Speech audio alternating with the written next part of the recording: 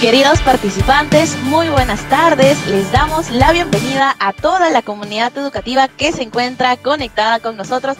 Hoy estamos realizando la presentación sobre la integración de los aplicativos en las fichas de aprendizaje de comunicación y matemática en el ámbito urbano secundaria, en el marco del plan del cierre de brecha digital y el buen retorno del año escolar 2023.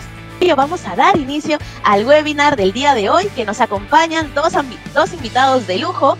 Estamos hablando de José Luis Maurtua Aguilar y Magnolia Trujillo Pinto, especialistas de la Dirección de Educación Secundaria IGB. Bueno, justamente como lo comentaba Ángel y José Luis, hoy trabajamos la integración de los aplicativos en las fichas de aprendizaje en este marco de las tabletas 2023.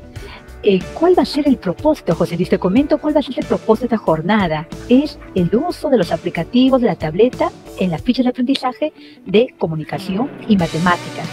Pero, José Luis, recordemos que la semana anterior trabajamos el reconocimiento de las fichas para planificación.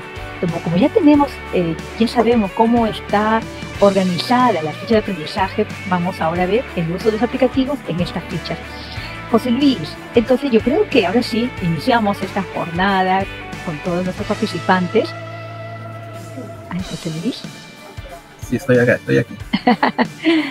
José Luis, acá tenemos una primera actividad. Coméntanos, José Luis. Sí, la idea, estimados colegas, nuevamente, ya buenas tardes para empezar. Sí, justamente lo que aludía Manuel hace unos segundos, pongámonos en el contexto que la semana pasada ya hemos hecho el reconocimiento de los recursos que tenemos a la mano y cómo las fichas de aprendizaje y las fichas de matemática ya están como que cada uno en su lugar y espacio que le corresponde para empezar con las actividades ya del año. Y lo que pretendemos ahora, cómo este recurso o los recursos que están en la tableta podrían también ir complementando bastante bien lo que están también en las fichas de matemáticas y la ficha de aprendizaje. Entonces la idea va por ahí, ¿no? De cómo también estos recursos, además de lo que ya se encuentran en estas fichas, pues pueden ayudar a desarrollar las competencias de los estudiantes, a hacer que los aprendizajes vayan siempre consolidándose de la manera más pertinente posible. Entonces, ese es el objetivo. Y yo creo que aquí, Manuel, lo que vamos a hacer aquí un ejercicio con esta herramienta, con el Mentimeter, para poder encontrar algunas respuestas respecto a qué aplicativos de las tabletas se utilizan con mayor frecuencia, digamos, en la sesión de aprendizaje. Aquí presente, estimada Manolia, imagino que ya en su uso cotidiano, pues, hacen uso de recursos. Ahora vamos a ver cuál de estas son las que mayor, digamos, que mayor uso, que mayor lo conocen, ¿no? Sí, justamente vamos a pedirle a Joseph que pueda compartir en el chat de la reunión este link del Mentimeter y que nos puedan responder qué aplicativos de la tableta ustedes utilizan más en su planificación de sesiones. Un poco para conocer, ¿no? Porque la tableta tiene una variedad de aplicaciones, de aplicativos, y queremos conocer cuánto ustedes más lo utilizan, ¿no?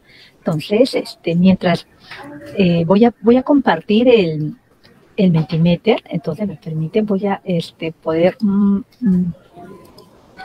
un poco ver, por favor, ingresen al link que les están colocando en el chat de la reunión. Uy, ya mira, acá ya viene los más conocidos, el GeoGebra, el súper popular GeoGebra, ¿no? GeoGebra, mayormente lo usamos para matemáticas, José Luis, ¿no? Realmente sí, para mate es la que estamos... sí. GeoGebra. El Dolby On. Uy, el Dolby On también, qué interesante, ¿no? Para los videos.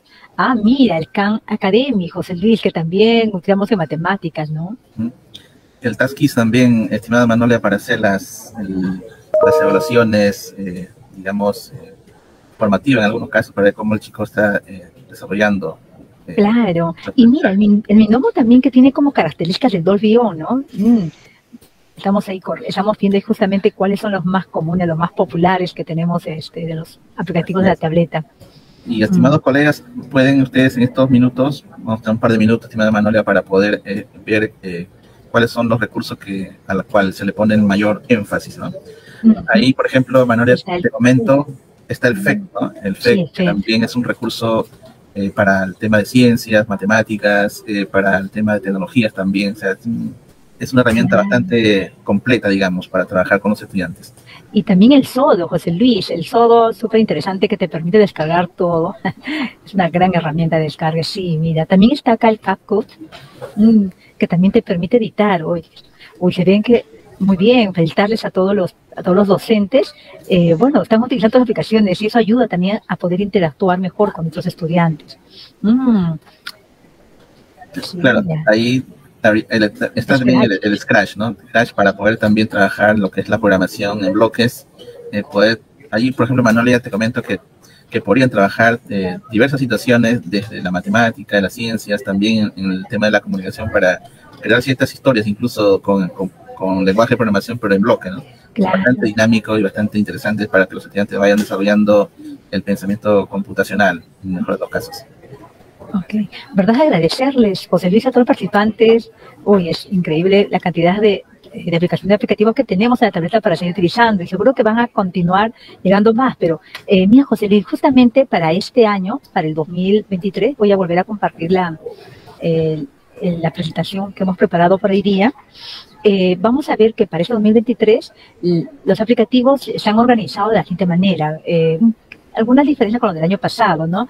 Tenemos para ofimática, para programación, los utilitarios. Justo que en utilitarios encontramos el Sodo. Tenemos para accesibilidad y diversidad, gestión de clases, trabajo colaborativo, que están acá los documentos de Google, del Jamboard, contenido educativo, que justamente acá veo el Khan Academy. En creación digital está el GeoGebra, el Mindomo, el Dolby, el CapCut. Justamente creo que estas aplicaciones de acá de creación digital son las más utilizadas, ¿no? El EIB en castellano y el EIB en castellano L2 y, bueno, y el gestor de contenidos. Mira, bueno, sí utilizamos, tenemos más, pero lo importante es que se están utilizando.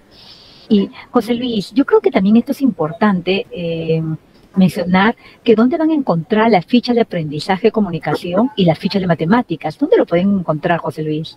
Sí, yo creo que claro, están en las tablets, están en la sección básicamente de recursos, y que allí, por ejemplo, en Mate, te comento, Manuel, que las fichas están establecidas por, o sea, no es que las fichas estén como que juntas todos, sino que están como que cada ficha es un archivo, digamos, ¿no? Entonces, claro, que fácilmente puede ser gestionado para poder trabajar con los estudiantes, fichas específicas, de acuerdo también a la planificación que los maestros hagan respecto a esta, ¿no? Claro. Entonces, están en ese tipo de organización en la tableta. Claro, y justamente cuando ellos ingresen a la tableta van a poder encontrar el gestor de contenidos y van a encontrar la aplicación que dice Aprendo en Casa, ingresan y va a aparecer la opción de secundaria, primaria, secundaria, ingresan a secundaria y bueno, ya aparecen las fichas tanto de comunicación como de matemáticas. Ok, entonces, José Luis, ¿qué te parece si para poder explicar un poco más, porque son muchas aplicaciones, para ver cuáles son las funciones de los aplicativos de la tableta 2023, vamos a invitarle a Ángela, que es la especialista de Edite, que nos puede un poquito más comentar sobre estas aplicaciones. Bienvenida, Ángela. Hola, Ángela, ¿cómo estás? Muchas gracias, Magnolia, José Luis. Sí, efectivamente, en estos minutos vamos a ver cuáles son las funciones de algunos de los aplicativos de la tableta que justamente vamos a trabajar el día de hoy. Para ello voy a compartir mi pantalla y vamos a trabajar con la tableta. Les pido, por favor, que si también ustedes tienen la posibilidad de poder trabajar junto conmigo en esta demostración, por favor, hagámoslo de manera conjunta. ¿Compartes tú, Ángela, no? O yo, sí, ya, ok.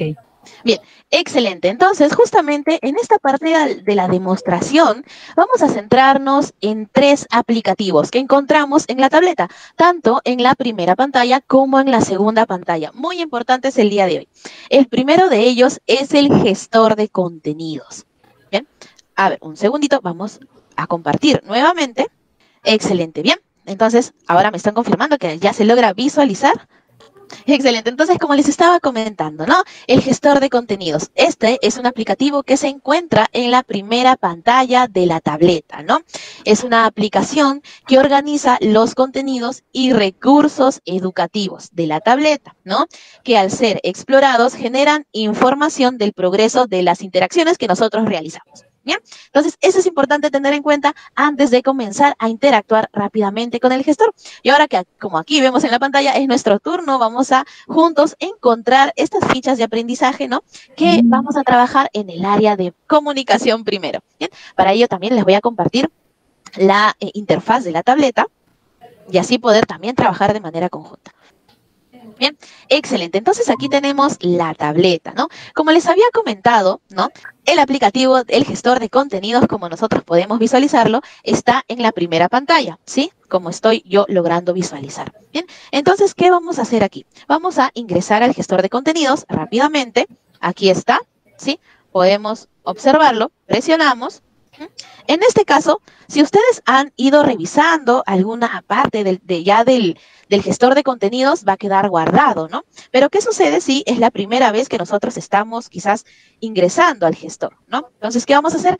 Tenemos que colocar tanto nuestro email y nuestra contraseña. En este caso vamos a utilizar tanto un usuario y una contraseña de usuarios invitados. Bien, para ello voy a colocar en la parte superior docente y en la contraseña también docente. Así de sencillo. Y así vamos a poder ingresar. Bien, entonces vamos a presionar la opción de ingresar.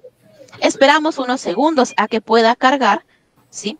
Y mientras va cargando, vamos comentándoles que el gestor de contenidos podemos trabajarlo tanto en zonas con conectividad y también en zonas sin conectividad. ¿Bien? Qué interesante, Ángela. Importante trabajar sin conectividad porque, bueno, no tenemos muy buena conexión en todo sitio, ¿no? Sí, justamente es lo que nos dice Magnolia es muy importante, porque no solamente el gestor de contenidos podemos trabajarlo sin conectividad, de hecho los aplicativos que se encuentran dentro de la tableta también podemos trabajajarlo en esa modalidad. Y así no tengamos problemas, ¿no? Si es que en algún momento no tenemos conexión, no tenemos red, y ahí vamos a poder, no va a haber problema, como les comento, porque vamos a poder trabajar con la tableta de manera tranquila. Bien, entonces ya cargó, ya estamos en el gestor de contenidos rápidamente, ¿sí? Nos podemos dar cuenta que estas categorías han cambiado, ¿no? En este punto en particular nos vamos a centrar en la última sección donde vemos que dice textos escolares. Bien, pero antes de eso vamos a ver rápidamente las categorías. La primera categoría responde a orientaciones pedagógicas, la segunda carpeta a cursos formativos, la tercera a recursos educativos, la cuarta carpeta a tutoriales de aplicativos, ¿no? Que es un punto muy importante que ya vamos a ir viendo más adelante, y la última carpeta es acerca de textos escolares. Como les comenté, ingresamos, presionamos, le hacemos clic y listo, ¿no? Vamos a encontrar también 3 secciones. En este caso nos vamos a ir a secundaria. Bien, en secundaria pulsamos esta opción, esperamos a que cargue unos segundos y aquí vamos a tener la opción de poder ingresar al curso. Bien, cuando ingresemos al curso, también vamos a ver todas las fichas de aprendizaje que tenemos para trabajar, ¿no? Aquí vemos que tenemos de comunicación, tenemos de matemática e incluso también en la parte superior, ¿sí? Donde ustedes ven esta opción que dice todas las secciones, podemos filtrar los resultados, ¿bien? ¿Y esto para qué sirve? Seguro se preguntan. Y sirve en realidad para una búsqueda mucho más rápida, mucho más directa, ¿no? Como lo que estoy haciendo ahorita mismo. Bien, entonces lo que vamos a hacer es buscar, en este caso, la ficha de aprendizaje de comunicación. De tercero. Tercero, excelente. Muchas gracias, estimada Magnolia. Aquí la tenemos. Estamos atentas al webinar. Bien. Entonces, aquí estamos, ¿no? Esta es la ficha de comunicación. E incluso también si nosotros filtramos, este es como un dato muy pequeñito, nosotros podemos cambiar, ¿no? Si necesitamos cambiar de ficha, por ejemplo, aquí hay 2 botones que podemos pulsar e ir interactuando con el aplicativo. ¿Bien? Okay. Bien, excelente. Entonces, aquí vamos a presionar fichas de comunicación y ¿dónde vamos? Nos vamos a abrir el archivo. Bien, abrimos el archivo y mientras va cargando esta ficha, estamos también atentos a lo que nos comentan por los comentarios y recordarles que ya la próxima semana, en este caso, vamos a tener un webinar sobre el gestor de contenidos y el asistente virtual. Y ahí, en ese webinar, vamos a estar compartiendo todos los insumos referente al punto. ¿Bien? Aquí vamos, igual de todas maneras, vamos a ir colocando por el chat para que estén atentos también para al próximo webinar. Bien, excelente. Entonces, cargo. Aquí está nuestra ficha de aprendizaje de comunicación de tercero. En este caso, aquí nos comenta también Magnolia. ¿Dónde vamos a ir, Magnolia? Nos vamos Al final, a la ficha 6. Entonces, vamos más abajo. Si nos damos cuenta también, esta ficha cuenta con un índice, ¿no? En la cual nos va a hacer un poco más sencillo saber hasta dónde tenemos que ir, ¿no? En este caso nos vamos a ir a la página 75, más o menos. Entonces, vamos bajando rápidamente. Ángela, consulta, ¿y es posible, así cuando uno trabaja en el PDF, colocar el número de página en la parte superior y automáticamente baja? O sí, sí es posible, creo, ¿no? Sí, justamente dentro del documento también tenemos esta opción, muchas gracias Magnolia, para poder buscar quizás alguna palabra o algún número dentro del documento y dirigirnos, ¿no?, directamente a esa pantalla. ¿Y cómo lo hacemos? De hecho, es en la parte superior, ¿sí?, derecha, vamos a encontrar una lupa que nos va a permitir ya dirigirnos hacia la página correspondiente. ¿Bien? Sí, creo que hay que un poquito subir. Ajá, llegamos, sí. Excelente, llegamos. Entonces, aquí estamos con la ficha número 6 acerca de participación protagónica de las y los adolescentes. ¿Bien? Entonces, aquí ya hemos llegado en cuanto a la ficha que vamos a trabajar el día de hoy con comunicación. Bien, ahora también les voy a dar algunos alcances muy rápidos, Magnolia, acerca de los aplicativos que también vamos a ir viendo en esta primera parte. ¿Te parece? Ok, sí, está bien, Ángela, muchas gracias. Excelente, entonces para ello también voy a volver a compartir ya la presentación que justamente le habíamos mostrado al inicio.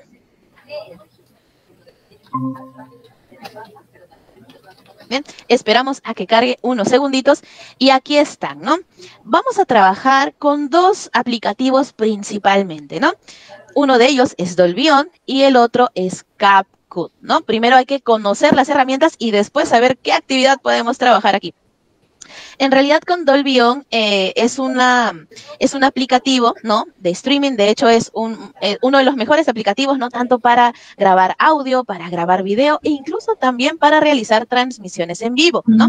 Nosotros desde, por ejemplo, el aula nos permite exportar, nos permite también compartir las grabaciones de los proyectos realizados que trabajamos, ¿no? Usualmente, Magnolia, también José Luis, les comento que es utilizado, ¿no?, para grabar audios, ¿no?, justamente por las mismas utilidades, videos en alta calidad, y lo bueno es que también podemos utilizar todas las herramientas de forma gratuita. Y también este aplicativo es posible trabajarlo en zonas con conectividad y zonas sin conectividad. ¿Bien? Eso es referente a Dolbion. Ahora, vamos a CapCut. Bien, para entender también un poquito acerca de estas funcionalidades del aplicativo, este es un editor de videos, ¿no? Justamente nos permite, por ejemplo, en el aula, ¿no?, crear videos a partir de imágenes, ¿no?, a partir también de grabaciones y compartir estos proyectos con toda la comunidad educativa, con sus compañeros de clase también, en ese caso con los estudiantes, ¿no? Y lo interesante es que también, bueno, podemos trabajar de forma gratuita, ¿no?, y acceder a él en entornos con y sin conectividad, ¿no?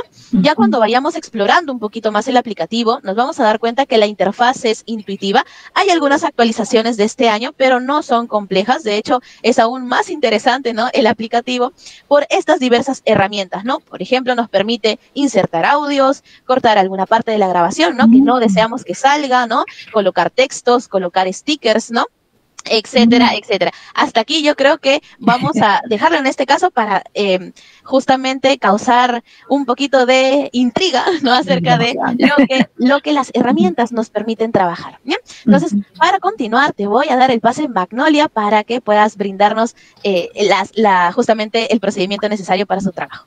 Ok, gracias, Ángela. Sí, yo creo que justamente nos vas a permitir como poner un poquito de semillita de curiosidad aquí, qué pasa, ¿no?, y cómo se hace, ¿no? Ok, bueno, vamos a continuar.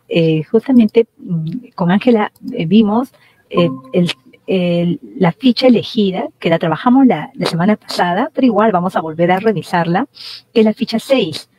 Ahí voy a compartir completamente todo, ¿sí? Recordemos que en el caso de comunicación, la ficha de aprendizaje tenemos 6 fichas en cada uno, en cada grado, ¿no? De primero a quinto grado tenemos 6 fichas. Para el ejemplo de hoy, hemos considerado la ficha 6 porque fue ya que trabajamos la semana pasada y como para darle una continuidad. Nosotros en la ficha 6 encontramos siempre al inicio la situación de qué trata esta ficha. Vamos a reconocer sus retos, sus productos y actuaciones y preguntas que van a permitir, en este caso, al estudiante a poder desarrollar la ficha con las diferentes actividades. Como nosotros lo que buscamos en el área de comunicación es que las competencias puedan trabajar de manera recursiva, trabajamos hasta 3 competencias para desarrollar el reto que está en la situación. Entonces, acá hay un reto que le piden al chico que haga algo, que haga un video, les voy adelantando. Dice, un video o un podcast sobre la participación protagónica de los adolescentes. Pero para eso, ¿qué se le piden las actividades? Le dice que revisen los textos propuestos, que le prendamos 4 textos, para que luego el chico pueda desarrollar las actividades para la competencia lee, hacen diferentes tipos de preguntas y acciones para que los chicos puedan resolver y asegurarnos que sí ha logrado hacer una buena comprensión de los 4 textos. Y luego pasamos a que el chico haga una actividad, en este caso, en esta ficha 6, le pide que haga una infografía y podamos desarrollar la competencia escribe. Y luego pasamos a la competencia de se comunica oralmente, donde los chicos van a desarrollar actividades, en este caso justamente que es la elaboración de un video sobre la participación protagónica de los y adolescentes. Recordemos que justamente cuando, como nos comentaba Ángela, para yo descargar la ficha, revisarlo, voy a tener que utilizar el SODO, ¿no? SODO que me va a permitir justamente descargar la ficha y poder revisar antes de trabajar con mis estudiantes. Recordemos, miren, ustedes ya nos comentaba Ángela, estos aplicativos de tableta que son súper interesantes y que ayuda a que el chico interactúe no solamente con la tableta, también con el docente y con su propio aprendizaje.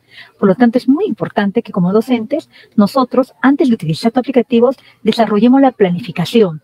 Yo reviso la ficha, qué tiene, qué van a hacer los chicos, cómo van a hacerlo, para qué van a hacerlo, y entonces digo, ya muy bien, para esta actividad entonces el chico va a utilizar tal aplicativo, para esta otra tal aplicativo.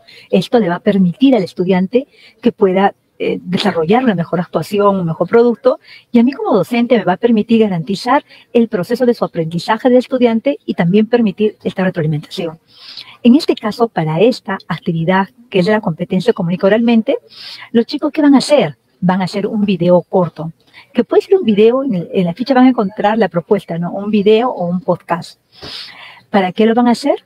Para difundir sus opiniones, sus propuestas de cómo contribuir en la construcción de un país en tu comunidad o en tu escuela, ¿no? Los chicos van a tener que elegir. ¿Y cómo lo van a realizar? Para eso, en la ficha hay una propuesta de cómo desarrollarlo.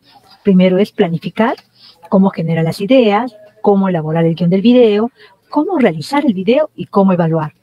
Entonces, yo como docente, después de revisar la ficha, ver qué es lo que busca, paso a trabajar justamente cómo voy a desarrollar con los estudiantes y qué aplicativos puedo utilizar. Este es un ejemplo, una sugerencia, ¿no? Como en la primera parte de generación de ideas, a los chicos se les pone diferentes preguntas que le permita responder y le puede ayudar a tener ideas de cómo va a trabajar el video, de qué va a tratar, qué mensaje va a dar y mucho más preguntas. Entonces, para eso vamos a utilizar los documentos de Google, que es igual que el Word. Entonces, le voy a pedir a Joseph que pueda compartir con ustedes el enlace de ese documento, porque lo que buscamos es que los chicos, yo estamos en el salón de clases y a los chicos les hago conformar los grupos de trabajo para que puedan desarrollarlo. Entonces, este documento de Google tiene una gran ventaja porque te permite trabajar de manera colaborativa. Entonces, esta primera parte de responder las preguntas para que ellos puedan generar sus ideas sobre qué van a hacer en el video y la parte de elaborar el guión del video lo vamos a trabajar de manera colaborativa con los estudiantes. Entonces, voy a compartir el documento de Google, a ver si me permiten. Aquí está, digamos que es mi unidad que van a ver en su pantalla. Y aquí está el archivo que yo he preparado para mis estudiantes. Entonces, recuerdan que antes de compartir el enlace, ustedes siempre tienen que asegurarse de poner, digamos, dice obtener vínculo, pero cuando dice obtener vínculo, tengo que, si quiero que sea un documento colaborativo, que esté en editor. Porque si le pongo en lector, solamente van a poder leer, comentar y hacer comentarios, nada más. Pero como editor le va a permitir, en este caso a los estudiantes, agregar sus ideas y trabajar de manera colaborativa. Le copio el vínculo, le pongo listo y vamos a pasar al documento. A ver, ya vi, acá hay varios que ya han ingresado, muchas gracias. Digamos que es una propuesta, ¿no? Que me estoy guiando con la ficha de la aprendizaje de comunicación. Aquí está el grupo 3, que son 5 estudiantes que tenemos, y están aquí las preguntas, ¿no? ¿Qué queremos comunicar? a quiénes nos dirigiremos, qué recursos tecnológicos necesitamos, dónde podemos conseguirlo. Por favor, si deseen, pueden agregar otro tipo de respuesta. Y cada vez que alguien escribe, pueden escribir en cualquier parte, les va a salir de un color diferente, justamente para que el estudiante se den cuenta, oye, quién está comenzando a trabajar, quién está opinando, ¿no? Entonces, ya cuando el estudiante haya generado sus ideas y tenga más claro a nivel de equipo y decidir, digamos acá, ¿no? ¿Qué queremos comunicar? Algunos dijeron, nuestra propuesta para un mejor país. Otro compañero del grupo dijo, la importancia de que los adolescentes participen. Y otro compañero dijo, ¿cómo contribuimos a un mejor país? Entonces ellos a nivel de equipo dirán, ya, elijamos esto, ¿no? O elijamos el segundo. Después de que ellos tengan claro que quieren comunicar, a quién nos dirigiremos, qué recursos tecnológicos vamos a utilizar, digamos en este caso ponían una grabadora, otros pusieron la tableta, ¿en qué lugar grabaremos el video corto? En la plaza de armas, en el patio colegio. Los chicos van decidiendo y luego se van poniendo de acuerdo dónde van a hacerlo, ¿no? Y luego pasan a elaborar su guión de video. Aquí yo he preparado el guión que está, como la propuesta que está en la ficha de aprendizaje. Digamos, es un video de 2 minutos.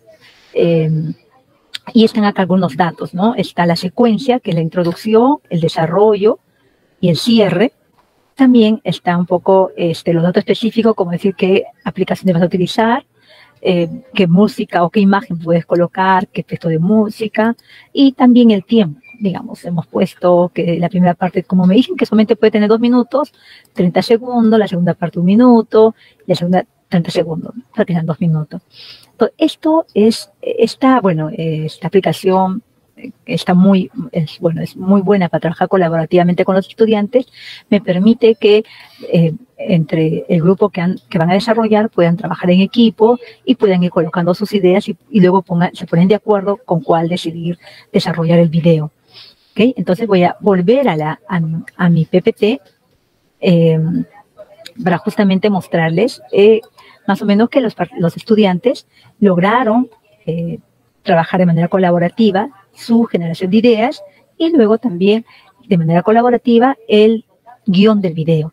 Aquí le ponen el título, lo pueden cambiar. Siéntanse, no se preocupen, pueden escribirlo, reescribir, no hay problema, porque justamente es la ventaja de trabajar colaborativamente, ¿no? Todos van aportando, van retirando y van mejorando.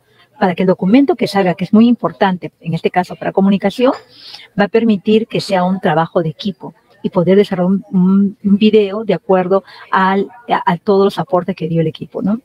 Luego tenemos la grabación del video. Es un video corto, ya nos había comentado Ángela, que podemos hacerlo con el Dolby On. Entonces, lo ideal es que después de que yo tengo el guión, tengo que hacer un pequeño ensayo de ese guión técnico, haciendo uso de recursos no verbales, paraverbales. Puedo colocar, no sé, una escenografía, o poner un papel detrás mío, un mensaje, ¿no? En esto los chicos son súper creativos, ¿no? Y grabo la primera versión de mi video corto o de mi podcast. Al grabar, yo ya tengo mi primer ensayo. Pero eso no termina aquí, ¿no? Porque sabemos que justamente que en comunicación tengo que ir trabajando. Oye, ¿qué hago? Luego reviso para ir mejorando.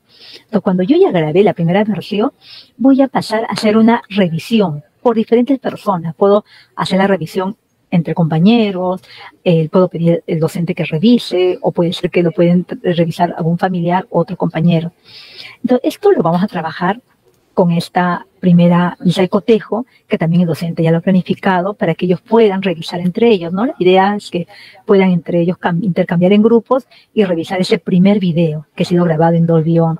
Lo revisan y le ponen ese cotejo sí, ¿no? Y le pueden colocar de repente alguna propuesta, alguna sugerencia para que pueda mejorar. Los aspectos que se ha considerado es de acuerdo también a lo que está en el guión del video, ¿no? Si se comprende el propósito del video, a quién va dirigido, si hay una coherencia entre la imagen de quien está hablando, el tema, el sonido. Puede ser que sea un tema muy, de mucha, digamos, que el chico esté expresando, digamos, una prerrogativa para que pueda, un discurso para llamar a las demás personas de que trabajen, y la música de repente es de una fiesta, ya no hay coherencia, ¿no? Presentar un saludo, frase que motive la presentación del video, por qué estoy haciendo, miren qué importancia es que los adolescentes opinemos, ¿no? Y luego presentar una iniciativa de participación como adolescentes. ¿Qué vamos a hacer? Y en el cierre si hay una llamada a la acción, que pedimos como adolescentes que se involucren todos, ¿no? Esto estamos de acuerdo a la temática de la ficha, ¿no? Y si tiene impacto. Entonces, después de que yo presento mi video a mis compañeros, que puede tener muchas dificultades, lo presento, ellos me van a dar mis observaciones, puedo pasar a lo que nos decía Ángela, a utilizar el CapCut. Este CapCut, por lo que revisábamos con Ángela, permite no solamente volver a grabar, sino permite editar el video, ¿no? Como ya tengo mi lista de cotejo, tengo mis sugerencias, mis recomendaciones, yo puedo hacer una edición a esta versión para que salga una versión final de mi video, o si el podcast que yo he elegido, ¿no? Entonces, con el CapCut yo voy a poder comenzar a hacer las sugerencias, las mejoras y hacer una edición, ¿no? Que a mí me pareció genial poder editar, ¿no? Porque a veces grabamos el video con el celular, pero a veces hay cosas que quieres cortarlo. Oye, o grabando me equivoqué. Uy, si me equivoqué, ¿qué hago? ¿Cómo lo corto? O he grabado en un video, luego hice otra prueba y cuando se mezcla, ¿no? Entonces el CapCut sí me permite hacer todas estas ediciones en el video para que salga una versión final del video. Entonces, para hacer un pequeño repaso general, ¿qué hicimos? ¿Qué actividades realizó el estudiante después de que yo como docente he planificado esta integración de aplicativos? Primero, el chico, para que revise la ficha, pueda leer las lecturas, tiene que utilizar el software. Con el software descarga, revisa, hace los anotes, hace las ideas más importantes, responde a las preguntas. Segundo, para poder trabajar las primeras ideas de cómo se va hacia este video, trabajan colaborativamente con el documento Google, que es igual que un Word, y luego se ponen con esta primera versión de su guión, inician a trabajar la grabación del video y reciben aportes. Esta grabación la hacemos con el Dolby On. A partir de esa grabación con el Dolby On, pasamos a que los demás revisen, los demás compañeros, con una cotejo, o puede ser otra, ¿no? Que ustedes digan como docentes. Y finalmente, como ya tengo acá mis observaciones, mis sugerencias, recomendaciones, paso a hacer la edición del video con el CapCut. Entonces, ya, esto está como en teoría. Me dicen, uy, sí, ya no está en teoría, pero ahora dime cómo es en la práctica. Entonces, para la práctica, vamos a pedir la demostración a Ángela, que es nuestra especialista de DITE. Le vamos a pedir que nos demuestre justamente cómo se puede desarrollar esto en la parte, dónde encuentro al Dolby On, cómo grabo el video, y luego en el CapCut, cómo hago yo esta edición del video. Ángela, por favor, ¿nos puedes hacer la demostración? Claro que sí, muchas gracias Magnalia por el pase. Para ello, vamos a, primero, sí, bien, gracias. Primero vamos a ver cómo trabajar, ¿no?, con el aplicativo Dolby On, ¿sí? Y luego de ello, de que ya logremos poder grabar, ¿no?, un video, vamos a pasar con el aplicativo CapCut, ¿bien? Para ello voy a volver a compartir mi pantalla. Importante que antes de trabajar con el Dolby On tengamos en cuenta unos puntos. A ver, para ello, por eso justamente les estoy compartiendo una presentación. Sucede que si es la primera vez que ustedes ingresan al Dolby On, ¿sí?, van a tener dos opciones, ¿no? Esta es la pantalla que les va a cargar a ustedes, ¿no? Ya sea que estén trabajándolo, por ejemplo, en sus celulares o en la tableta misma, ¿no? Recuerden que este también se puede descargar, ¿no?, mediante una APK, o también pueden dirigirse al Play Store y descargar también este aplicativo. Bien, ahora, como les estaba comentando, si es la primera vez que están trabajando con Dolby On, les va a aparecer esta pantalla, ¿no?, en la que les pide que ustedes, por favor, puedan ingresar su correo electrónico, ¿no? Tienen la opción de poder ingresarlo, ¿no?, como también la opción de no hacerlo. Si ustedes no desean hacerlo, no desean ingresar con su correo electrónico, no hay ningún problema. Lo que deben de hacer es presionar la opción Not Now, ¿sí? Si es la primera vez que están ingresando, aquí presionamos esta opción. Luego de ello, ¿no?, les va justamente a cargar esta página, ¿no?, esta pantallita en el que van a tener que presionar la opción de Sure. Este botón, ¿no?, este botón rosado, lo pulsan para ya poder ingresar a la plataforma, en este caso al aplicativo Dolby On, ¿sí? Este es para ingresar sin correo. Ahora, por otro lado, si ustedes sí desean ingresar con un correo electrónico, ¿no?, desean justamente trabajarlo ya directamente con él, lo que deben de hacer también, los pasos son muy sencillos, ¿no? En la parte de Dolby On, ¿sí?, aquí justamente donde les piden colocar en este caso, ¿no? Su usuario, ¿no? Su correo electrónico, lo colocan, ¿no? Aquí estamos justamente colocándolo en pantalla, ¿sí? Colocamos nuestro correo electrónico. Seguidamente, lo que vamos a tener que hacer es revisar el último mensaje de nuestra bandeja de entrada, de nuestro correo electrónico, del correo electrónico que habíamos colocado en el aplicativo. ¿Por qué? Sucede que vamos a tener que confirmar nuestro correo electrónico para recién ingresar al aplicativo. Bien. Una vez que hayamos ingresado a nuestro correo electrónico, ingresemos a nuestro Gmail, en este caso, ¿no? Veamos, ¿no? Este mensajito de Dolbion y confirmemos nuestro correo. A partir de ello, volvemos al aplicativo y aquí, justamente en esta pantalla que estoy señalando, que es el número 3, ¿sí? Vamos a presionar la opción que dice Sure, ¿no? Este botón que es rosado. Y listo. También esos son los pasos súper sencillos para poder ingresar en caso sea con correo electrónico. ¿Bien? Entonces, para ello, entendiendo todos estos puntos, vamos a pasar ya al trabajo, ¿no? Directamente con la tableta. En este caso, les voy a presentar mi tableta, ¿sí? Voy a colocarlo de forma horizontal para que se pueda visualizar un poquito mejor, ¿sí? Aquí está, ¿no? Estamos aquí con la tableta. Listo. Lo que vamos a hacer es ingresar al aplicativo Dolbion. ¿Y dónde se encuentra el aplicativo Dolbion? ¿No? Magnolia justamente al inicio nos comentaba. Yo. Magnolia nos va a comentar. En creación digital me equivoco. Excelente. Sí, Muy bien, Magnolia. Muy bien. Muchísimas gracias. Sí, efectivamente está en la agrupación de creación digital, que se encuentra un poquito en la parte de abajo, ¿no? En la parte de abajo, en la parte inferior derecha, ¿sí? Para un poquito ubicarlo de mejor manera. Bien, esta parte de creación digital, presionamos y vamos a encontrar otros aplicativos, ¿no? En este caso nos vamos a centrar en Dolbion y en CapCut, ¿bien? Ingresamos a Dolbion rápidamente. Listo. Listo, excelente. Ya cargó la pantalla, ¿no? Si se han dado cuenta, ha sido muy rápido. En este caso, yo sí he ingresado con mi correo electrónico, ¿no? Me he dado el proceso de poder colocarlo, ¿no? Ir a mi bandeja de entrada, poder confirmar el correo para poder trabajar, ¿no? De una manera un poquito más tranquila en este caso, ¿no? Sabiendo que ya mi correo electrónico está sincronizado con el aplicativo. Bien. Y luego de eso, cuando nosotros ingresemos o no el correo, vamos a ver esta interfaz. Es muy sencilla, si se dan cuenta, y es muy rápida también de entenderla. Ahora vamos a ver un poquito. ¿A qué se refiere este icono de aquí? Muchos que hemos estado en todo este proceso de reuniones virtuales, qué significaría este icono de aquí? ¿Bien? ¿Será el micrófono? Justamente, muchas gracias, José Luis. Es el micrófono, ¿no? Y si es el micrófono, significa que nos va a permitir grabar voz, ¿no? Grabar voz, o quizás quiero grabar un sonido, ¿no? O una canción, ¿no? Lo que yo necesite grabar, ¿no?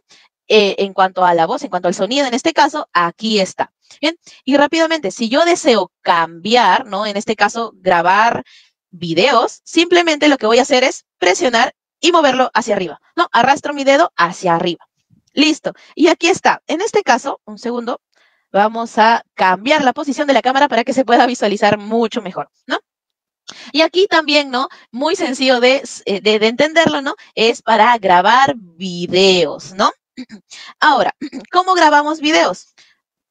Súper también sencillo. En este caso, lo que vamos a hacer es simplemente presionar el botón, ¿no? En este caso, si ya entendemos un poco la actividad que nos ha dicho Magnolia, ¿no? Lo que vamos a hacer, ya tenemos aquí nuestro guión realizado en nuestro documento Google, ya lo hemos revisado, ya estamos listos para grabar, ¿no? En este caso, los estudiantes, y presionamos. En este caso, sí, como ustedes pueden visualizar, mientras vamos grabando el video, va corriendo el tiempo, ¿no? Listo. Vamos a continuar con el video. Vamos a dejar que corra hasta 15 segundos. Y listo, ya terminó. Entonces, volvemos al mismo botón y lo pulsamos. Listo, y acá está.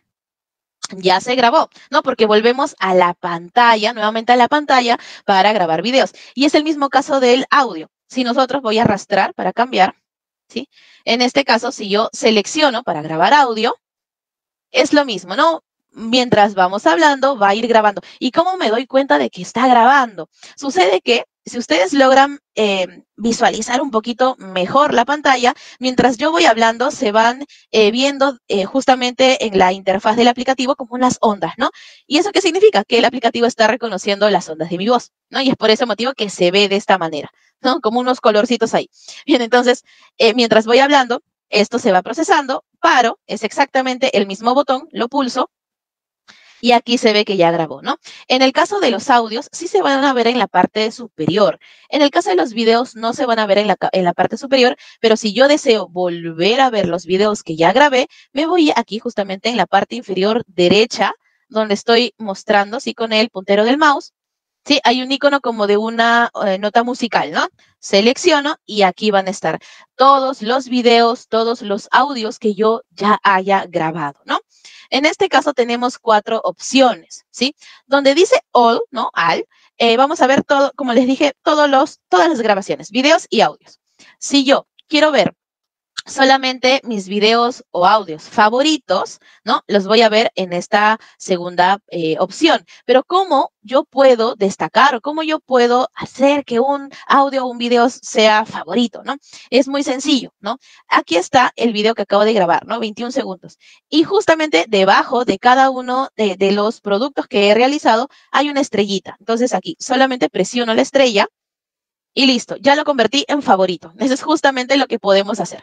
Y ahora estos dos productos, este audio, este video, me voy a favoritos y aquí los encuentro. Así de sencillo, ¿no? Aquí también, ¿no? En la parte inferior a favoritos, acá dice tracks. En este caso, están las grabaciones de voz, sea favorito o no favorito, ¿sí? Y debajo de este punto dice videos, ¿no? Y ahí sabemos que están los videos, ¿no? Tanto favoritos como también no favoritos, ¿no? Y esos es justamente los puntos que podemos ir trabajando. Ahora, quizás si usted ha descargado el aplicativo Dolby On en su celular, quizás haya encontrado también otro icono en la parte de aquí, ¿sí? En este caso, ahorita no se ve porque estoy desde la tableta, ¿no? Y no tiene un chip para poder trabajar con ella. Pero como el celular sí tiene un chip, ¿no? Les permite a ustedes transmitir en vivo, ¿no? Tienen que solamente integrar una cuenta, en este caso puede ser de Facebook, ¿no? O quizás otra cuenta que les permita, ¿no? Realizar streaming y listo, pueden realizar sus transmisiones sin ningún inconveniente. Bien, entonces vamos por aquí. Solamente un punto más que les quisiera mostrar dentro de Dolby On, ¿bien? Pasa que yo, por ejemplo, ya grabé, en este caso he grabado un audio, ¿no? Lo selecciono, voy a seleccionar el primero, ¿no? Listo, para esto vamos a colocar la tableta de forma vertical, ¿sí? Yo aquí tengo, ya grabé mi audio, solamente audio, ¿no? Y necesito que poder editarlo, ¿no? Algunos puntos de edición. ¿Cuáles son las herramientas que me permite editar con Dolby On? Bien, aquí en la parte inferior vamos donde dice Tools, que son herramientas, y aquí vamos a tener 5 iconos, ¿bien? De estos iconos, aquí tengo justamente qué significarán estos iconos. Bien, rápidamente sigo compartiendo y aquí los tenemos, ¿no? El icono que dice Style significa estilo de grabación. ¿Eso qué quiere decir? Que puedo modificar el estilo de grabación del audio que yo he realizado. ¿Qué más? Eso no significa que vamos a tener una canción atrás, una música atrás, no. Solamente es el estilo de grabación y cómo se escucha al usuario. Bien, tengo la otra opción que dice Noise, ¿no? Noise, ¿qué significa en este caso? El nivel de reducción de ruido. ¿Sí? Sucede que cuando yo grabo un video o cuando yo grabo un audio en Dolby On, se reduce automáticamente el ruido a un nivel 5, ¿ya? Sin embargo, si yo escuchando otra vez el audio considero necesario poder continuar bajándole el ruido, ¿no? Que algunas veces pasa cuando grabamos, quizás en campo abierto, aquí también lo puedo hacer sin ningún inconveniente. Bien, tengo otra opción, en este caso es tono. Tono es justamente la ecualización que yo puedo ir modificando en mi audio en este caso. Bien. Y tenemos dos últimos. A ver, vamos viendo por acá. Uno de ellos es amplificador, que dice Boost, y el otro es trim, que tiene el icono como de una tijera, ¿no? Y es justamente que aquí nos permite recortar la grabación, si es que así nosotros lo consideramos conveniente. Entonces aquí vamos, eso es lo que les quería mostrar en cuanto a las herramientas, ¿bien? Para ello, volvemos rápidamente a la tableta, solamente para mostrarles dos opciones, ¿sí? De todas las 5 herramientas que hemos visto, les voy a mostrar 2. Una de ellas es Noise, que vemos acá, y la otra es trim, ¿no? En este caso, ¿qué vamos a hacer? Ingresamos al noise y vemos que aquí, ¿no? En un nivel 5 se ha reducido el ruido de fondo de mi audio. Sin embargo, si yo quiero seguir reduciendo, lo cambio. Simplemente arrastro hacia la derecha hasta llegar, por ejemplo, a un número 10, ¿no? Acá vemos que es nivel de reducción fuerte, ¿no? En cambio, si es que yo quiero dejarlo así tal cual como como ya lo ha colocado el aplicativo de manera predeterminada, simplemente muevo también. En este caso sería de derecha a izquierda, ¿no? Listo. Así podemos ir trabajando. Otro punto interesante es que podemos recortar el audio. Ahora nos vamos a ir aquí a Trim, donde vemos esta tijerita, seleccionamos y listo. Aquí lo tenemos, ¿no? Y este es un punto muy sencillo de explicar, ¿no? Porque tengo un audio de 39 segundos, ¿no? Aquí lo tengo. Sin embargo, si yo no quiero que inicie quizás, ¿no? Los primeros segundos no me gustaron mucho. Yo he empezado recién a hablar bien en el segundo 10, es muy posible. Entonces, lo único que hago es mover de izquierda a derecha, ¿no? Donde yo quiero que comience mi audio, ¿no? Acá dice comienza, ¿no? Entonces, yo quiero que comience en el segundo 10 y que termine en el segundo 25, ¿no? Y listo. Esto es justamente lo que yo estoy haciendo, recortando mi audio dentro del mismo aplicativo. Muy sencillo. Termina, presiono aquí este icono como para guardar cambios y listo. Este audio que era de 38 segundos ahora se convirtió en 16. Así de sencillo, ¿no? Ahora. Ángela, una consulta. Me parece súper importante porque esto puede ser justamente el Dolby también para poder trabajar los podcasts. ¿Es posible, cuando yo tengo esta locución, eliminar solamente una parte del medio del audio? O sea, no la parte inicial y final, solamente el medio. ¿Es posible? Sí, a ver, ¿se me escucha? ¿Se me logra escuchar? Sí, Bien, sí. excelente. Lo que tendríamos que hacer, si se desea eliminar el medio, podríamos justamente como partir en dos el audio, ¿no? En este caso sería, a ver, por acá, por ejemplo, ¿no? Este es mi audio de 12 segundos. Yo quiero eliminar del segundo 8 al segundo 13, ¿no? Por ejemplo. Entonces, el primer audio sería esta primera parte, ¿no? Lo guardaría los cambios o duplicaría el audio. Y después, ¿no? De realizar este procedimiento, porque, a ver, y ya al siguiente, ¿no? El siguiente audio lo haría de esta manera, ¿no? Gracias, Ángela, Por interesante. ejemplo, ¿no? Por ejemplo, se puede realizar eso también, ¿no? ¿Por qué? Porque cuando yo presiono esta opción que si yo quiero que inicie aquí y finalice aquí, ya lo demás, ¿no? Este audio ya se elimina, ¿no? Ya no existe. Entonces, sí sería importante quizás, ¿no? Duplicar el audio o hacer una copia. Ahí justamente también se puede hacer. O incluso, si no queremos perder los audios que hemos realizado, podemos descargarlos, ¿no? También, antes de poder trabajarlos. Bien, entonces, esa es una de las tantas herramientas que te permite Dolby On. Bien, entonces rápidamente guardamos los cambios, nos vamos a esta opción que dice Done, ¿no? Que significa como hecho. Y aquí mi audio de 36 segundos ahora pasó a ser de 10 segundos, ¿no? Y aquí lo interesante es que si yo lo quiero descargar, tengo que presionar esta opción, ¿sí? Este icono de compartir. Y aquí me van a salir algunas plataformas que yo puedo compartir, ya sea una red social como Facebook o como Instagram, ¿no? O también lo puedo descargar, ¿no? Aquí importante entender que los audios, en Dolby On, todos los audios se descargan en MP3, ¿sí? En el formato MP3. Y todos los videos se descargan en el formato MP4, ¿bien? Eso es importante también tenerlo en cuenta antes de descargarlo. Bien, entonces nos vamos atrás, ¿sí? Hemos visto algunas de las tantas herramientas de Dolby On, ¿no? Y vamos viendo, por ejemplo, ¿no? Cómo podemos ir trabajando con un podcast, ¿no? Por ejemplo, en cuanto al audio, ¿no? O grabarnos en cuanto a esta opción de video. Entonces, vamos a simular que ya nos hemos grabado, ¿no? Ya tenemos nuestros videos realizados, ¿no? Incluso también ya lo han, nuestros mismos compañeros, ¿no? Ya lo han revisado y me están diciendo, no, Ángela, la primera parte de tu video hay que cortarla. Entonces, ¿qué aplicativo yo puedo trabajar para que la primera parte de mi video pueda cortar? Es ahí cuando viene a tallar el aplicativo de CapCut, ¿sí? Entonces, aquí cerramos Dolby On. Vamos a ir un segundito. Esta es la pantalla principal. Cerramos. por unos segunditos y volvemos a nuestra segunda pantalla, donde, como les estaba comentando, se encuentran los aplicativos educativos, ¿no? Esta es la segunda pantalla. Y como habíamos visto al inicio, Dolby On y CapCut se encuentran en la agrupación de creación digital, ¿sí? Entonces, ya hemos visto esta opción de Dolby On, nos vamos a CapCut, ¿sí? Bien, CapCut, como les dije, es un aplicativo que permite editar videos, ¿sí? Realmente es un aplicativo muy completo. Este 2023 tiene nuevas actualizaciones que nos permite aún más ir sorprendiéndonos realmente del aplicativo. ¿Por qué? Sucede que tenemos estas opciones que están en la parte superior, ¿no? Rápidamente, vamos solamente a explicar cada una. Bien, aquí sucede que CapCut en estas nuevas actualizaciones te permite ahora tomar foto y a partir de esa foto realizar un video, ¿no?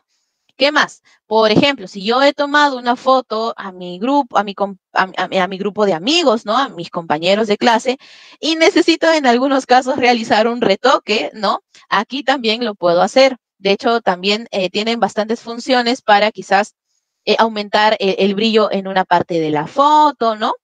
O quizás también quiero recortar una parte de la imagen, también lo voy a poder realizar en retoque. La otra funcionalidad que es nueva, es una actualización, es que aquí ya nos permite colocar dentro del video, en este caso, y hablando de un video, un subtítulo, sí, un texto, así de manera automática. Simplemente seleccionamos, colocamos el video y listo. Bien. Ahora, este punto número 4, un segundito, voy a ir colocando listo, otra vez el aplicativo en horizontal. Bien, donde dice AutoCut, aquí vemos como una estrellita, nos permite ya darle un nuevo diseño a nuestro video en este caso. Pasa que aquí cuando presionamos nos dan diversas plantillas, ¿no? Quizás queremos que la plantilla sea de estrellitas, queremos que salgan estrellitas en nuestro video. Esta opción nos va a permitir hacerlo, ¿no? Nos permite editar en base a una plantilla de CapCut. ¿Bien? Y Prompter, como bien dice el nombre, eso es una herramienta muy interesante porque si yo necesito hacer un video, ¿no? Y quizás no quiero estar leyendo un papel o no quiero estar volteando mucho a la derecha, que aquí está mi pizarra, ¿no? No hay ningún problema. De hecho, en la opción de Prompter, puedo yo grabarme, ¿sí? Poner, en este caso, la tableta o mi celular mirando hacia mí y va a salir, ¿no? Como una pequeña pantallita en la parte superior de la pantalla, donde, mientras que me permite, ¿no? Leerla mientras yo voy hablando, ¿no? Así como en televisión, es así, igualito. Nos va a permitir, mientras vamos hablando, explicando, leer, ¿no? Leer algunos puntos necesarios para la exposición que yo quiero realizar, ¿no? Esto también es una muy buena herramienta que podemos ir utilizando en este 2023. Y en caso de este ejercicio, ¿no? Que nos puede también ayudar mucho. Entonces, entendiendo ello, estas dos opciones, estos dos iconos son de configuración y si yo deseo empezar con un proyecto en CapCut, este es el icono que debemos de pulsar, nuevo proyecto, ¿bien? Entonces, aquí pulsamos nuevo proyecto y aquí yo tengo ya dos videos hechos, ¿no? Aquí nuestra estimada Magnolia nos ha ayudado con algunos videos para poder, ¿no? Integrarnos un poquito más en CapCut. En este caso, voy a seleccionar el video número 1, ¿sí? El que demora un poquito más, es 1 minuto 54. Lo presiono y lo agrego, ¿bien? Vamos a esperar un segundito y listo, ¿no? Ya veo que el video ya cargó. En este caso, vamos a hacer lo siguiente. Vamos a primero recortar un poco el video, ¿sí? Yo, por ejemplo, no necesito los primeros 12 segundos del video, entonces los vamos a recortar. Segundo, voy a añadirle un texto y también les voy a mostrar una opción para añadir un audio distinto, ¿sí? O quizás una cancioncita de fondo también puede funcionar muy bien, ¿no? O un sticker, ¿no? Esos son los puntos, son los 4 puntos que vamos a ver. Y el número 5, finalmente, es añadir otra parte de un video. Quizás yo he grabado muchas partes de un video. Tengo toda mi exposición en 5 videos, por ejemplo, ¿no? Y yo los necesito añadir uno detrás de otro. ¿Lo puedo hacer en CapCut? Sí, lo puedo hacer, ¿no? Entonces, esa es la última parte que vamos a ir viendo. Bien, entonces, vamos a revisar aquí, un segundito. Recordar que este aplicativo también lo podemos trabajar en nuestro celular, ¿bien? Entonces, empezamos. Yo tengo mi video, lo voy a seleccionar. ¿Cómo lo selecciono? Simplemente presionando el video. Y listo, así está. Yo necesito que mi video comience en el segundo 30, exactamente en el segundo 30. ¿Cómo me doy cuenta? Yo aquí en esta parte inferior donde está toda la línea, ¿no?, de video, ¿sí? Yo me puedo dar cuenta acá. Esta es mi línea central, ¿no? ¿Sí? Aquí está, 30 segundos. O también en la parte de aquí, donde estoy señalando, en la parte izquierda, se ve, ¿no?, el número 30, entonces estoy comenzando desde el segundo 30. Y listo. ¿Qué es lo que voy a hacer después? Lo que voy a hacer después es dividir. Tengo que dividir primero el video, ¿no? Listo, ya seleccioné esta opción de dividir y ahora tengo una parte de un video a la izquierda y otra parte del video a la derecha. Listo. Como les había comentado, deseo eliminar la primera parte. La elimino, la selecciono y voy a buscar dentro de todas las herramientas que me brinda la opción eliminar. ¿Sí? Y aquí está. De hecho, es muy sencillo conocerlo porque tiene el icono como de un como un tachito de basura, ¿no? Entonces, lo seleccionamos. ¿Y qué hemos visto? Se eliminó. Ya no tengo, ¿no? Justamente estos 30 segundos que no necesitaba dentro de mi video. ¿Bien? Listo. Ahí está. Entonces, estamos empezando nuevamente, ¿sí? Recuerden que este es como el inicio del video, ¿no? ¿Qué es lo que voy a hacer? Ya sé cómo dividir y cómo eliminar algunas partes del video. Excelente, ¿no? Ahora, quiero añadir un texto. Pero antes del texto, rápidamente, nos vamos a ir a la opción de relación, ¿sí? Súper rápido.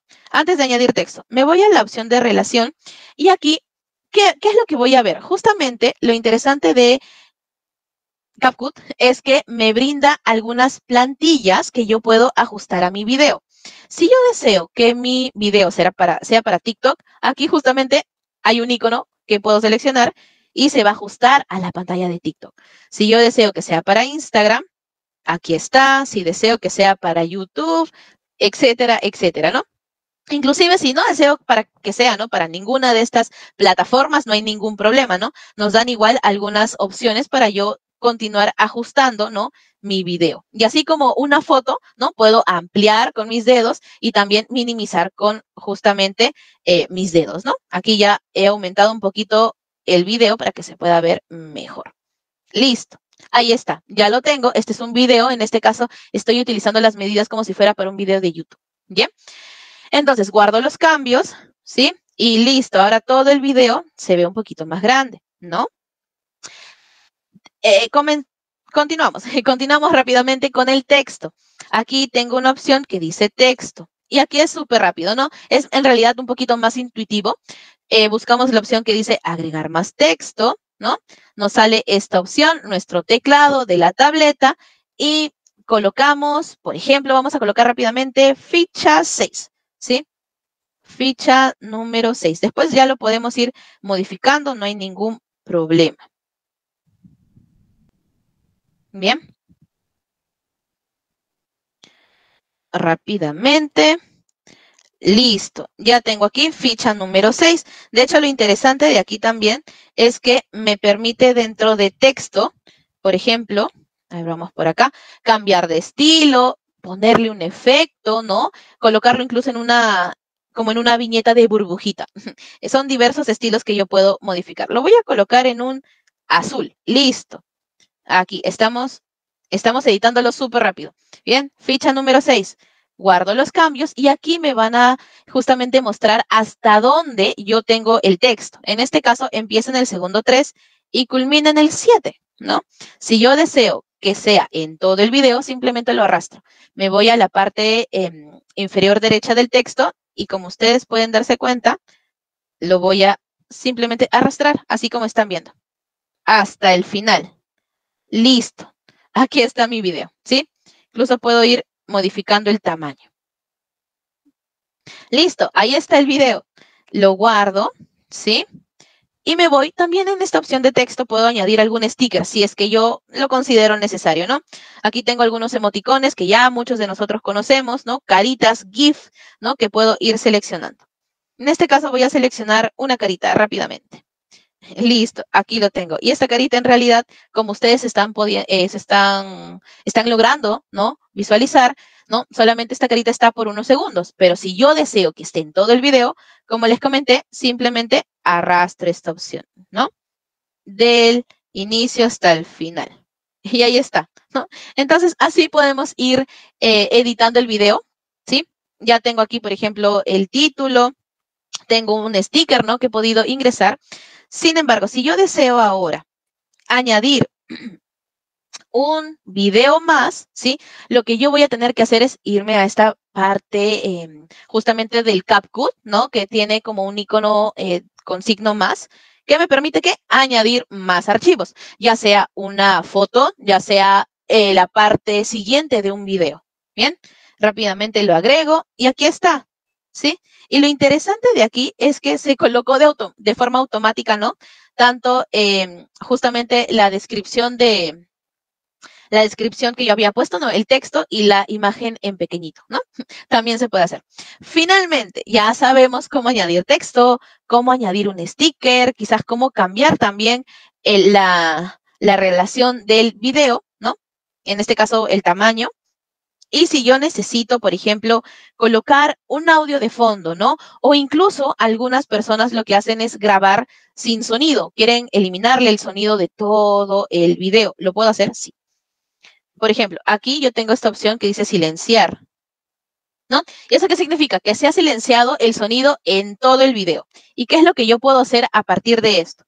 Puedo yo, por ejemplo, grabar, ¿sí? Aquí tengo esta opción de grabar mi voz en off mientras yo voy hablando, ¿sí? Miren, mientras yo voy hablando va justamente corriendo el tiempo, ¿sí? Y voy guardando mi audio. ¿Sí? Y aquí está, ¿no? Dice el audio está como doblaje. Y justamente eso es lo que también yo puedo realizar. Pero si yo deseo colocarle un sonido de fondo a todo mi video, me voy a sonidos. Incluso también en esta opción de efectos, CapCut nos da más sonidos predeterminados, ¿no? Aquí yo tengo sonidos que ya tengo del mismo aplicativo. Sin embargo, si yo tengo un sonido dentro de mi dispositivo, sea de mi tableta o sea de mi celular, simplemente me voy a esta carpetita, selecciono la opción del dispositivo y listo, aquí voy a ver todos los sonidos que tengo de mi dispositivo. Bien, aquí tengo una música de fondo que justamente se está reproduciendo desde el segundo 33 más o menos, ¿no? Hasta el final. Y listo, esas es justamente algunas de las opciones, ¿no? Que yo puedo seleccionar. Si ya el audio, ya terminó mi video y el audio lo quiero eliminar, lo selecciono y hago lo mismo que hice con el video.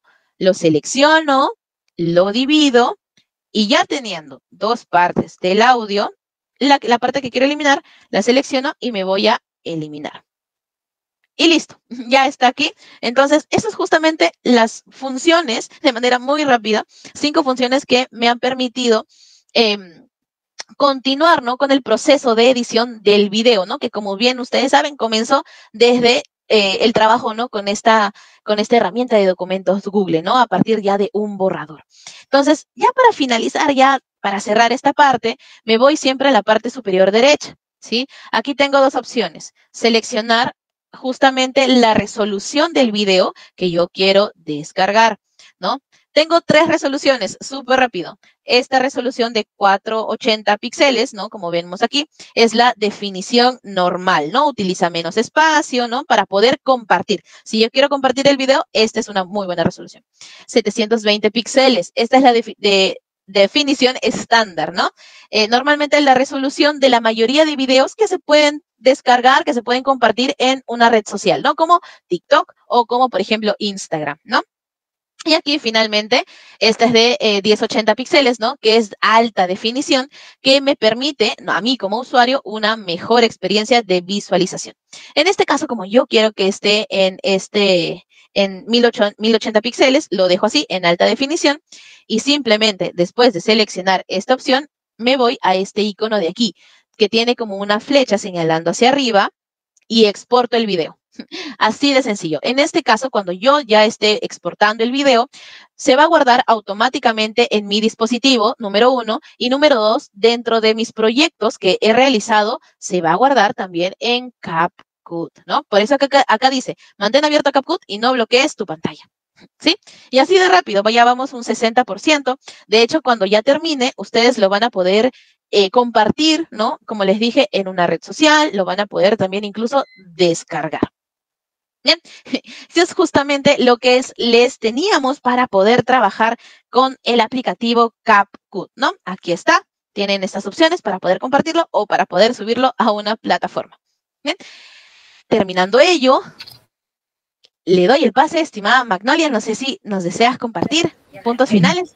Sí, no, súper interesante, Ángela, y bueno, me encanta que se pueda compartir en TikTok, en WhatsApp, ¿no? Porque antes no había esas opciones, creo que lo vuelve más versátil, especialmente para los estudiantes, ¿no? Que van a estar súper contentos de poder poner en evidencia sus producciones que ellos realizan. Ok, Ángela, muchísimas gracias. Ahora, sí, voy a presentar, bueno, darle el pase también a José Luis, porque también tenemos el uso también de estos aplicativos en matemáticas. Entonces, José Luis, ¿qué te parece si comenzamos? Revisamos la ficha de aprendizaje de segundo grado, José Luis, no la ficha 2. La ficha 2 de segundo grado. Okay, sí, José Luis. Claro.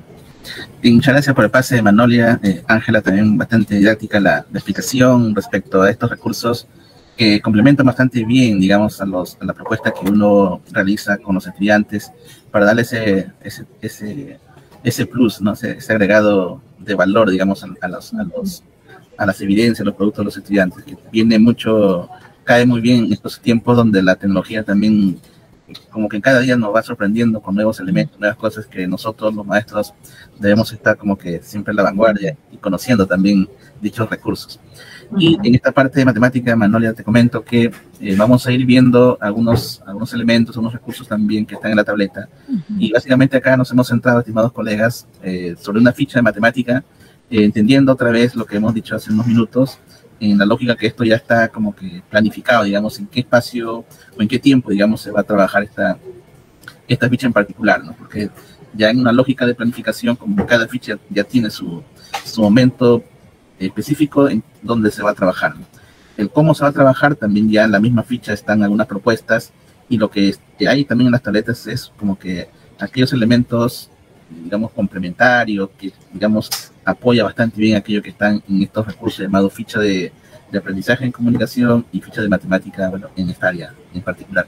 Y aquí lo que vamos a ver, como se muestra en la lámina, vamos a trabajar esta ficha que corresponde a la competencia resuelve problemas de regularidad, equivalencia y cambio.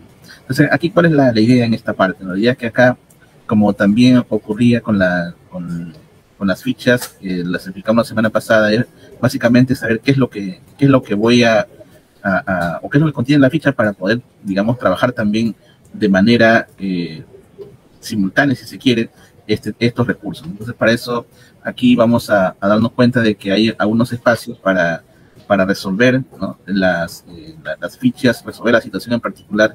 Recuerden ustedes que esta ficha como que tienen 3 secciones, ¿no? Que ya la hemos también explicado en la semana pasada, que nos ayuda básicamente a como que ir construyendo aprendizajes, para ir retroalimentando, mediar el aprendizaje. También nos ayuda a complementar, a profundizar, a hacer transferencias de los aprendizajes que se va realizando.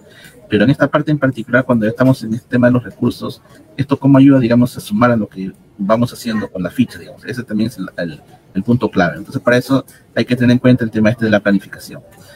Entonces, cuando nosotros decimos planificación, significa que debemos de asignarle un espacio, un tiempo para trabajar con las tabletas, por ejemplo, como caso particular, ¿no?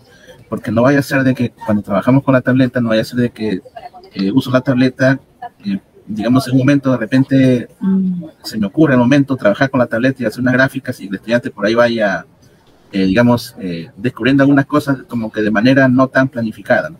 Entonces, la idea acá, estimados colegas, ¿cuál es? La idea es que usted también en su planificación, así como usted ha identificado, digamos, qué ficha va a trabajar en tal o cual periodo de tiempo en la planificación, aquí también lo que debe pasar es que usted también reconozca qué recursos tiene la tableta para que también vaya, digamos, planificándola en esos tiempos que podrían ser también en paralelo a cómo planifica la ficha. Es una sugerencia. Pero lo que sí debe de haber acá, estimados colegas, es una suerte de planificación. O sea, saber en qué momento lo voy a utilizar, cómo lo voy a utilizar, para qué lo voy a utilizar. como dice acá, ¿no? ¿Qué voy a hacer con el recurso que está en la tableta? ¿Cómo lo voy a hacer? ¿Para qué lo voy a hacer?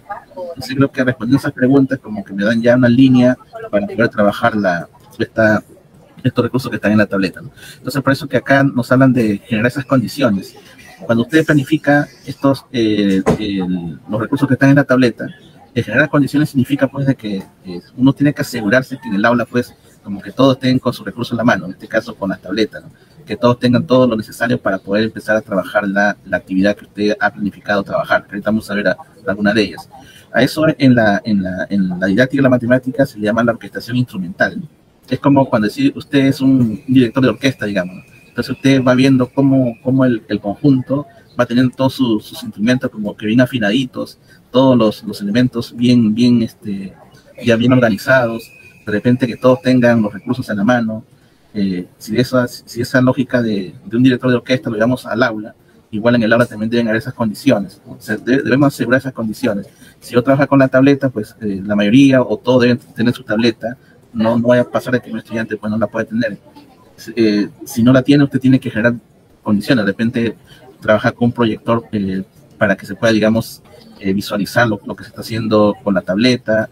Si el estudiante no tiene un recurso por allí, tratar de proveerles, ¿no? O sea, la idea es eso, ¿no? De que se creen esas condiciones. A eso se le llama pues una configuración didáctica, digamos, de este espacio llamado aula, ¿no?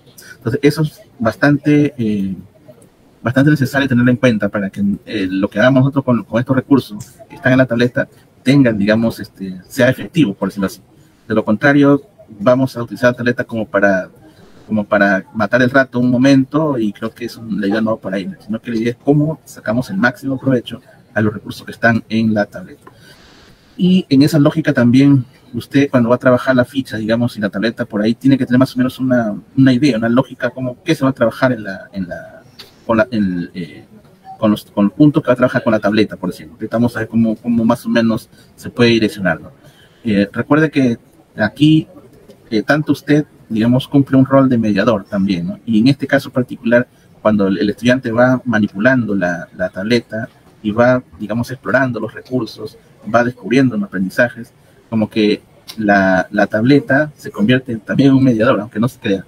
Esto en la didáctica de la matemática se llama el artefacto, ¿no? O sea, la tableta cumple el rol del artefacto, pero solito la tableta no tiene efecto, digamos. O sea, si yo presento acá mi celular, el celular que tengo acá es un artefacto, pero ¿cuándo resulta efectivo el celular, ¿no? O sea, cuando yo instrumentalizo el celular, cuando yo le pongo, digamos, lo que tengo en mi esquema, esos aprendizajes que tengo en mi esquema, esas nociones que tengo, y voy buscando las formas de encontrar una utilidad, por ejemplo, mandar un mensaje, mandar ubicación en el mapa. Entonces, como que todos esos recursos se van haciendo todo un cuerpo de conocimiento que conjuntamente con el aparato, entonces como que empiezo yo a ver al celular ya no como un aparato, meramente un aparato, sino lo veo como un instrumento. Igual ocurre, por ejemplo, con el GeoGebra, ¿no? El GeoGebra también, así tal cual, es un aparato. Así lo definen en la didáctica de la matemática, ¿no? Entonces, para que este aparato tenga, digamos, efecto, entonces ahí el estudiante tiene que tener, y eso también se va construyendo, ciertas nociones, que poco a poco, ya cuando el estudiante entra y va conociendo un poco más sobre su uso, entonces el aparato llamado GeoGebra se va convirtiendo en un instrumento, ¿no? Que el estudiante lo usa para, digamos, generar mayores aprendizajes. Entonces, el GeoGebra es un aparato, la calculadora de pantalla gráfica es un aparato, la calculadora simple también es un aparato. Entonces, la idea acá, ¿cuál es? El mensaje de aquí, lo que quería es que cómo nosotros vamos planificando de manera consciente para que saquemos el máximo provecho de estos recursos, ¿ya? Y lo hacemos básicamente para explorar, digamos, nuevos aprendizajes, para descubrir nuevos aprendizajes por cuenta propia, o sea, de manera autónoma, que es también lo que deseamos, para complementar lo que nosotros hemos recibido, digamos, de parte del maestro, o también de lo que hemos nosotros encontrado en la ficha de práctica, ¿no? O sea, cómo empiezo yo a explorar, a descubrir, a complementar, a profundizar. Entonces, ese es, digamos, lo que nos provee estos recursos, que ya con algo de conocimiento, ya con algo de noción, entonces yo empiezo a buscar nuevos caminos, nuevas rutas, ¿no? Que eso fácilmente nos da los recursos. Entonces creo que en la siguiente lámina, estimada Nolia, ya un poco que aquí vamos a ir entrando, por ejemplo, a trabajar antes de entrar a la tableta. Aquí, esto como estamos aquí tomando la ficha 2 de segundo grado de secundaria, ahí se presenta obviamente una situación que ustedes, de repente, si lo tienen a la mano el recurso, hay una situación que, digamos, trata de de la distancia que recorre un atleta en cierto tiempo, digamos. Y como que hay dos atletas que están, digamos, en competición, ¿no? Entonces ahí la lógica es que como que uno es más rápido que el otro, y entonces, y como ocurre en la vida cotidiana, pues uno le da ventaja al otro, ¿no? Se le dice, tú adelántate 10 metros más que luego yo te alcanzo. Entonces yo te alcanzo porque uno es más rápido que el otro, ¿no? Entonces, ¿cuál es la idea aquí? La idea es que si yo estoy trabajando esa ficha, digamos, de matemática, y la quiero, digamos, complementar con estos recursos, apoyarme en estos recursos para que el aprendizaje sea de repente más dinámico, más visual, entonces yo podría fácilmente aquí trabajar con el Jamboard, ¿no? Por ejemplo, ¿no?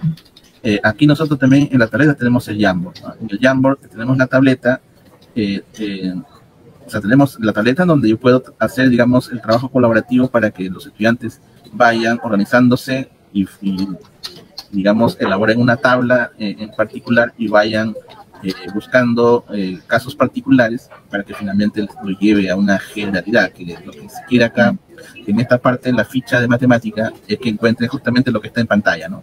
El modelo matemático o la expresión matemática o la expresión algebraica en este caso específico de lo que representa, digamos, la distancia que recorre dos estudiantes, podríamos decirlo así, ¿no? Mauricio y Héctor, ¿no? Entonces ahí nosotros o el estudiante a través del trabajo colaborativo en el Jamboard pueden fácilmente encontrar esa respuesta, ¿no? O sea, hay que tenerlo claro, digamos, ¿no? Si voy a trabajar de repente con el Jamboard, trabajo colaborativo donde todos suman, digamos, esfuerzos, o de repente lo hacen trabajo en un grupo más cerrado, digamos, de 5 estudiantes, 3 estudiantes, o de repente puede ser que el maestro esto lo haga solamente en hoja y papel, de manera individual. O sea, ahí va a depender cuál es la estrategia que el maestro utiliza, ¿no?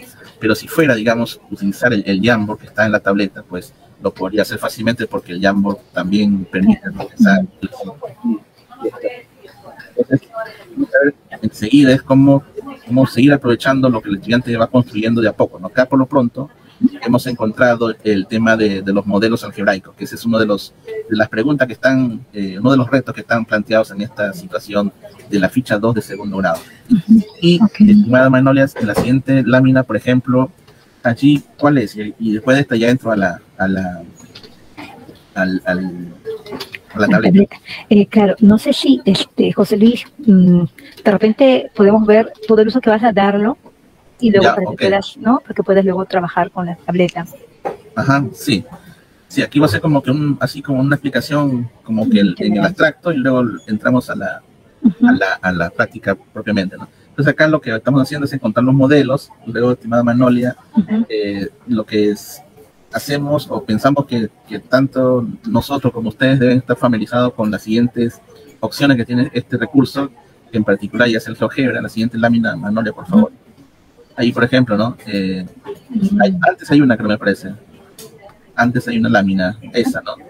Por ejemplo, ya nosotros de todas las opciones que tiene el GeoGebra, pues vamos a elegir a una de ellas, ¿no? Por el propósito que tenemos en la clase, ¿no? De representar estos modelos para de allí sacar ciertas conclusiones, tomar decisiones, entre otras. La calculadora gráfica me permite justamente llegar a cumplir con ese propósito, ¿no? Si estoy haciendo de repente la competencia de forma, movimiento y localización, de repente la otra opción, que es la calculadora ya más en 3D, podríamos también utilizarla. La geometría, por una parte más plana, también podría ser útil cuando de repente las condiciones estén dadas para ello. También hay de repente lo que son el cálculo simbólico para las ecuaciones, inecuaciones, entre otras, y el tema de las probabilidades. Entonces, como que va a depender qué cosas estoy trabajando en la ficha para ir también viendo cuál de las opciones es la más pertinente. Como en este caso particular, y aquí se ve, por ejemplo, y ahí está el iconito, ¿no? El icono de la calculadora gráfica. O sea, aquí ya estamos dando a entender que vamos a utilizar este recurso específico de GeoGebra básicamente para representar, ¿no? En la siguiente lámina, ahí vemos las representaciones, ¿no? Cómo lo vamos obteniendo y qué conclusiones podemos sacar, ¿no? Ahí, por ejemplo, hay una gráfica para la distancia recorrida por Mauricio, la distancia recorrida por Héctor, y luego hay una comparación entre ambos, ¿no?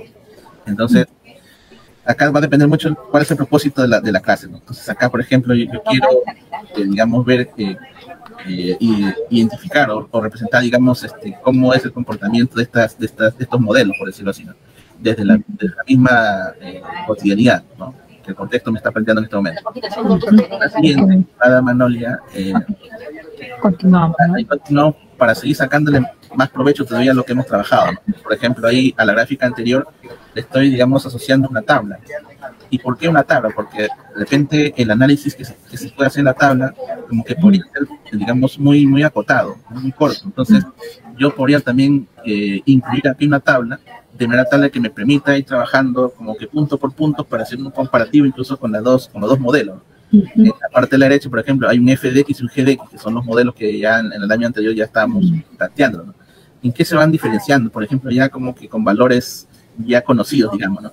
¿Y qué me indica esa parte rojito, por decirlo así? Entonces, ahorita lo vamos a explicar con el aplicativo mismo. Entonces, acá, por ejemplo, cómo ir sacándole el máximo provecho al GeoGebra, ¿no? Para este caso en particular es cuando yo a la gráfica también le incluyo una tabla, ¿no? Una tabla para que el análisis sea más digamos, consistente, que haya elementos para la discusión en todo caso, ¿no? Las formas para llegar a eso ahí también ahorita lo vamos a indicar. Entonces, estamos viendo este punto, ¿no? De cómo optimizar el uso, digamos, de este recurso de GeoGebra. Y eso todavía espera para la siguiente. O no sé, José Luis, de repente explicamos todo y luego hacer la aplicación con la tableta, ¿no? De aquí ya me voy de corridito ya para... aplicando la... Sí. Okay. Sí. Entonces, aquí, estimados colegas, voy a ver si voy a presentar la pantalla para poder... Ya, voy a dejar de presentar. Sí, por favor. Ok, José Luis. Ok. Entonces, aquí estamos compartiendo. Ya. ¿Me indican, por favor, si se ve? Sí, José Luis. Ya, ok. Bueno, acá está en vertical. Todavía no logré desde acá ponerlo así de manera apaisada, en forma horizontal. Pero aquí ya, en esta parte que está acá... Algo, estoy escuchando un murmullo. Sí escucho.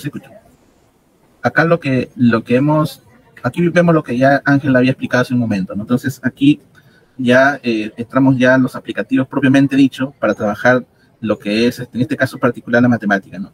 Y acá en esta carpeta que se llama creación digamos, de contenidos, ¿no? O creación digital, como se ha mencionado. Entonces ahí está el icono de GeoGebra y hacemos el clic en GeoGebra y se expande la expresión, ¿no? Acá en este GeoGebra pues estamos con esta pantalla, la pantalla gráfica, digamos, que está muy asociada al uso algebraico, digamos, de la matemática, ¿no? Entonces aquí lo que vamos a hacer es tratar de ver cómo podemos sacar ese provecho de lo que ya hemos ido conversando, ¿no? Voy a trabajar acá de manera ya directa el tema de los modelos, ¿no? El tema de los modelos matemáticos, ¿no? Entonces aquí, por ejemplo, había un modelo que correspondía a uno de los corredores, que era 6X, y no sé si ustedes recuerdan cuál era el otro modelo, estimada Manolia, que era Y igual a ver si me acuerdo, 4X más 10, porque había 10 metros de ventaja que le daba uno al otro, ¿no? Entonces acá, ¿qué es lo que hacemos para, por ejemplo, darle el color, ¿no? Acá, por ejemplo, esta rayita media, que está medio plomito, allí con el dedo podemos desplazarlo hacia abajo y desaparece esa ventana, un poco para que me dé más visualización a la gráfica, digamos, ¿no? Entonces ahí podemos hacer los ajustes para que podamos hacer el análisis.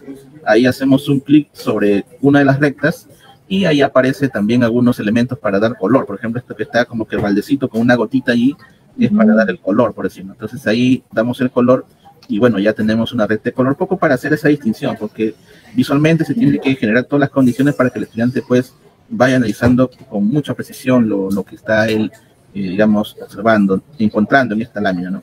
Entonces ahí, por ejemplo, encontramos estas dos funciones, por ejemplo, ¿no?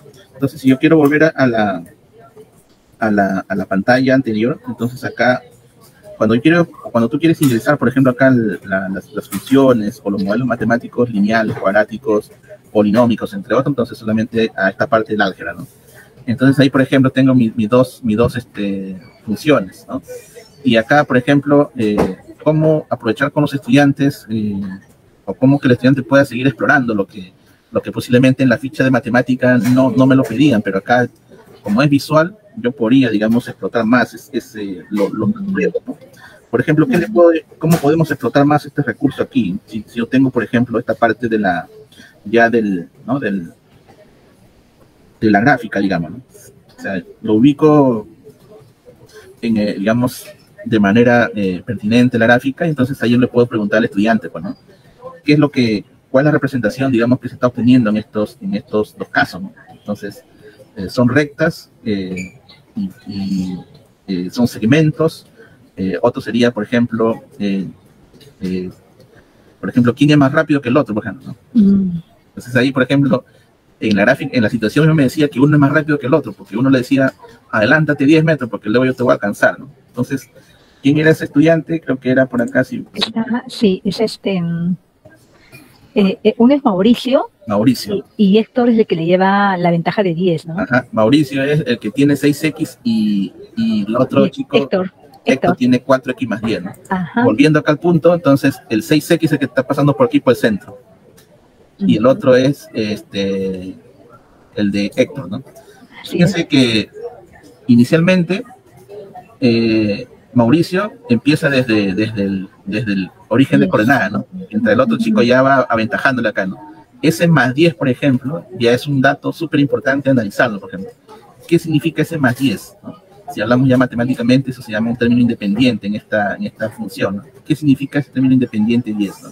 Entonces acá, de acuerdo a la situación, significa que él va siempre, bueno, en este caso 10 metros más, ¿no? O sea, ha empezado, al momento inicial, él ya como que había adelantado ya 10 metros, ¿no? Mientras que el otro todavía no empezaba, ¿eh? Acá en el 0 y el otro ya estaba en el 10, por ejemplo, ¿no? Y en ese caso, por ejemplo, como que se puede observar acá en la gráfica que la recta de azul está por encima de la recta de rojo. ¿Eso qué implica? Implica que la recta de azul, o sea, el chico que está representado por la recta de azul es más rápido que el otro. Pero ¿qué pasa a partir de esta intersección hacia arriba? ¿Qué pasa? Claro, el otro estudiante le superó, ¿no? Mauricio llega a superar a Héctor. Claro, o sea, ahí, por ejemplo, hay un análisis ahí que el estudiante tiene que darse cuenta, ¿no? O sea, por ejemplo, ahí, cómo ya inicialmente se observa de que Mauricio es más rápido porque su pendiente, o sea, su valor está, digamos, como coeficiente, la variable es 6, mientras que la de Héctor es 4. Entonces, allí nada más, haciendo ese comparativo, se ve que Mauricio es más rápido que Héctor, ¿no? Pero inicialmente eso no se ve. ¿Cuándo se ve? ¿A partir de qué minuto? El 30, ¿no? Minuto a partir del minuto 5 acá. El tiempo está acá abajo en el esquema. Okay, en el minuto 5, entonces, después de haber recorrido 30 metros, entonces a partir de ahí como que ya las cosas como que vuelven otra vez a lo que inicialmente debió ser, ¿no? Mauricio es el más rápido y que Héctor no lo es, ¿no? Claro. Entonces, eso, ¿no? Por eso Mauricio le da ventaja, ¿no? A esto, ¿no? Así es. Y esta es la ventaja, ¿ven? La ventaja es el 10 que está acá. Este 10 que está acá es la ventaja, por decirlo. Entonces, aquí, por ejemplo, cobra mucho sentido, estimados colegas, por ejemplo, esas intersecciones de las rectas. A veces nosotros cuando trabajamos un sistema de ecuaciones con dos variables, a veces nos quedamos solamente en resolver la ecuación para encontrar justo este punto. Es decir, el punto 5,30. Pero propongamos situaciones como esta, por ejemplo, para que nosotros analicemos qué pasa en este punto 5,30, ¿no? ¿Qué pasa ahí, no? Que uno, digamos, empieza digamos, a ser más rápido que el otro, ¿no?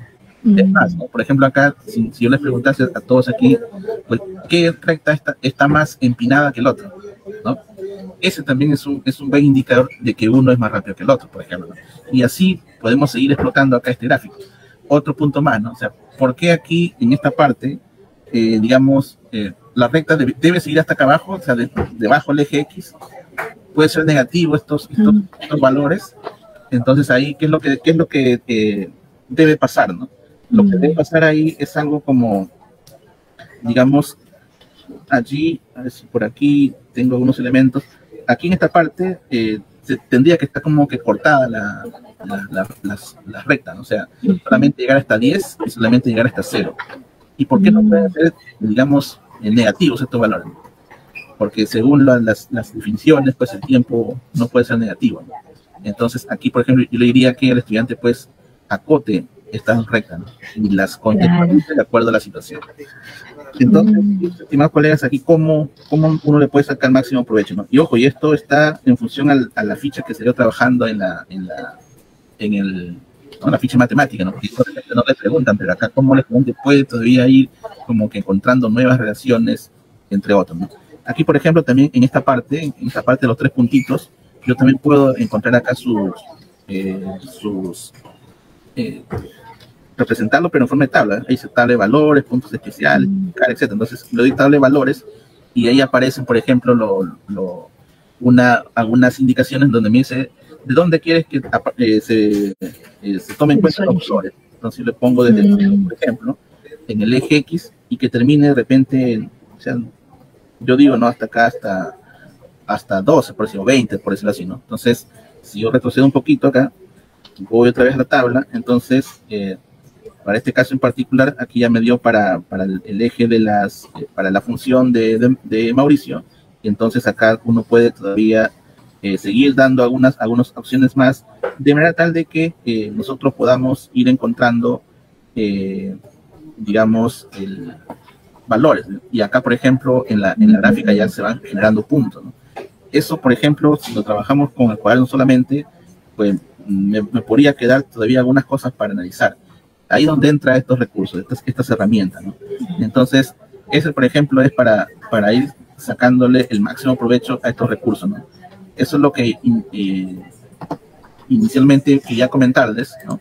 Y eso está asociado, como decía, a la ficha 2 de segundo grado, con la sección primera, digamos, de esta ficha, ¿no?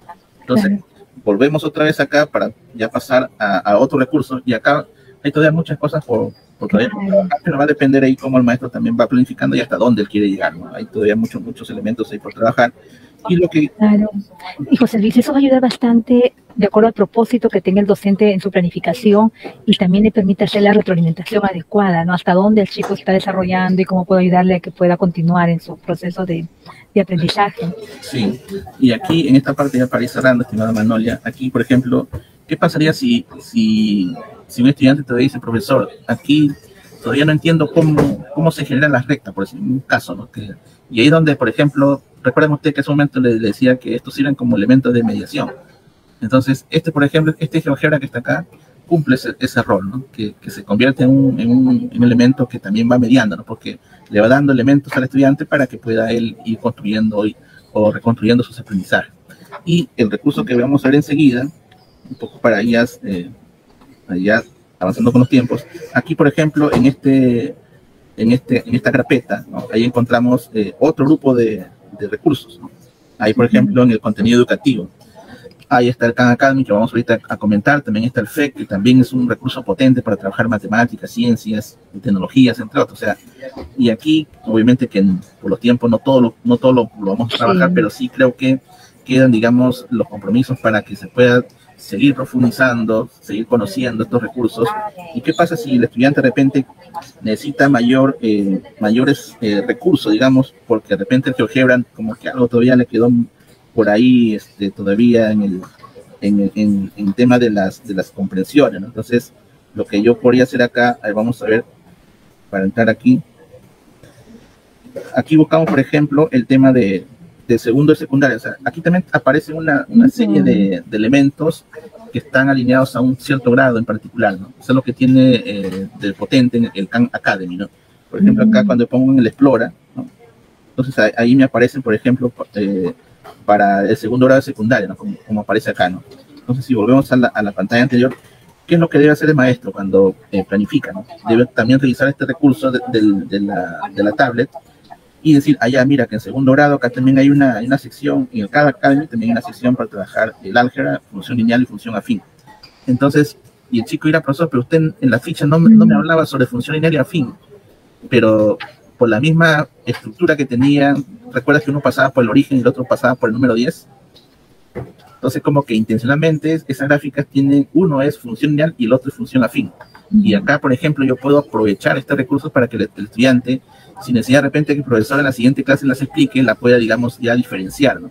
Entonces, para eso, aquí yo le podría, digamos, elegir un recurso para que el estudiante la pueda trabajar, ¿no? Entonces, podría, por ejemplo, ¿no? Va a depender qué es lo que el maestro, cómo va planificando, yo diría, ¿no? Función lineales y no lineales, por ejemplo, ¿no? O sea, de repente elijo este recurso, ¿no? y ahí estoy, miren, ahí en la unidad, en segundo grado, la unidad función lineal, entonces se abren nuevos recursos, y ahí yo puedo elegir incluso ya un video, ¿no? Que es lo que el GeoGebra de repente no me proporciona. A veces los chicos son más visuales, ¿no? O sea, quieren ver cómo es el movimiento, más dinámica, por decirlo así. Entonces ahí el estudiante o el maestro puede, digamos, ya proponerle este recurso, es un video, y entonces ahí ya aparece el video, ¿no? Ahí no sé si se escucha, pero aquí bueno, está el recurso como tal, y ahí el vídeo le da, digamos, más mediación al estudiante. O sea, y José, esto puede ser para adelantar, como tú dices, temática, o también para reforzar, ¿no? Porque el docente pudo haber hecho y puedo reforzar el conocimiento viendo el video, ¿no? Claro, tiene esa doble funcionalidad, incluso retroalimentar también en cierta manera, ¿no?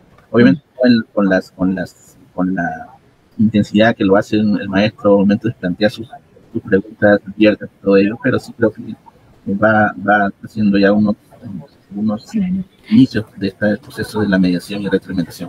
Entonces, eso es lo que diría que el maestro lo tendría que tener también mapeado en su planificación, para que él diga, ya, hoy día voy a trabajar la función lineal con la ficha de matemática. Tengo también este recurso, este video, para trabajarlo y se comprenda de repente más para que los estudiantes que tienen de repente mayor habilidades para poder mirar, y otros posiblemente con el GeoGebra les caería bien. Entonces aquí eso también va a ir respondiendo, estimados colegas, a este tema, ¿no?, de la diversidad que hay también en el aula, ¿no? No todos son de lápiz y papel. A veces hay otros estudiantes que tienen otras habilidades y eso tenemos que nosotros también ir identificando y dándole, como dicen los marcos, pues dándole todos los recursos habidos y por haber, ¿no? José Luis, entonces, qué importante que el docente, antes de planificar, incluso pueda reconocer las bondades de las aplicaciones que tiene la tableta, para que de acuerdo a la actividad que va a desarrollar ya puede comenzar a decir con cuál de los aplicativos va a utilizar en esa sesión o en la siguiente, ¿no? Así es. Sí, estimada Manuel, y para cerrar más esta parte, en este Khan Academy, obviamente que, como estos son recursos muy intuitivos, el maestro puede entrar, por ejemplo, acá donde dice ve el reporte del progreso. Entonces ahí, por ejemplo, él creando un aula, digamos, este es como el Classroom, ¿no? Se puede crear aulas de trabajo con los estudiantes, y cuando él le asigna una actividad, es decir, le dice, a ver, el día de hoy tú complementas observando el video 5 de la unidad 2, por decirlo. Entonces, como que le asignas esta actividad al estudiante y le llega al correo del estudiante, y el estudiante tiene que, digamos, realizar la actividad, y el profesor tiene un mapa o un formato que también lo da el Khan Academy, donde él hace como que él mira, digamos, en tiempo real cómo va progresando el estudiante al momento de realizar estas actividades. Entonces, eso también es un buen punto para que el maestro también pueda gestionar bastante bien estos recursos y que ayude, digamos, a lo que ha planificado en la ficha de matemáticas. Eso, nada más, Nolia. Muchas gracias, José Luis. Gracias, Ángela. Yo creo que nos ha faltado el tiempo, Ángela. Es súper enriquecedor trabajar con tantos aplicativos de la tableta, ¿verdad? Que uno se siente emocionado y quiere continuar. Ángela, creo que, no sé, imagino que tenemos algunas preguntas de los participantes. Sí, justamente, estimada Magnolia, estimado José Luis, muchas gracias por las intervenciones del día de hoy. Hemos estado atentos a los comentarios y no tenemos consultas. Sin embargo, les cuento que sí hay muchos comentarios de felicitaciones, de manitos arriba, de excelente, ¿no? Entonces, de nuestro compromiso va, ¿no?, el poder remitirle a sus correos electrónicos los materiales educativos digitales que hemos compartido el día de hoy, ¿no? Agradecemos mucho su presentación, ¿no? Y también a los docentes, directivos y especialistas que nos han estado acompañando el día de hoy. Aquí hemos visto docentes, participantes de Puno, de Junín, de San Martín, de Ayacucho, de Lambayeque, de diversas regiones del país. Muchísimas gracias también a los participantes que se han ido uniendo, ¿no?, poco a poco en el webinar, ¿no? En caso requieran mayores precisiones, pueden comunicarse a los números y también al correo de mesa de ayuda, ¿bien?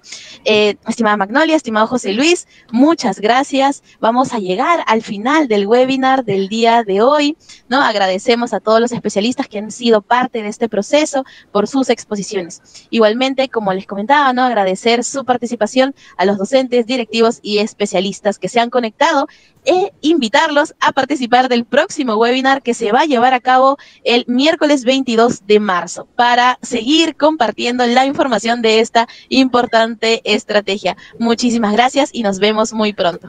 Gracias, Ángela, gracias, José Luis, gracias a todos los participantes. Nos encanta siempre estar con ustedes y ya saben, estamos aquí para seguir compartiendo experiencias y aprendizajes.